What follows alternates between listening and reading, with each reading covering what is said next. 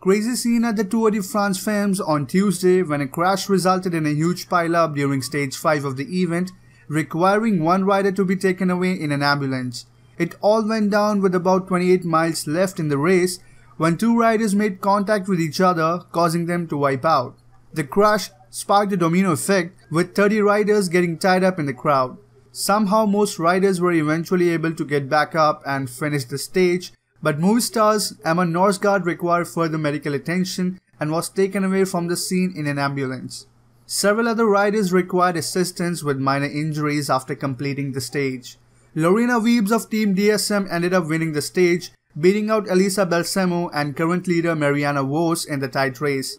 The event has seen its fair share of incidents after kicking off this past Sunday, including one with Mavi Garcia, who was taken out by her own UAE Team ADQ car towards the end of stage 4 on Wednesday. If you didn't, then go ahead and subscribe our channel and never miss a video.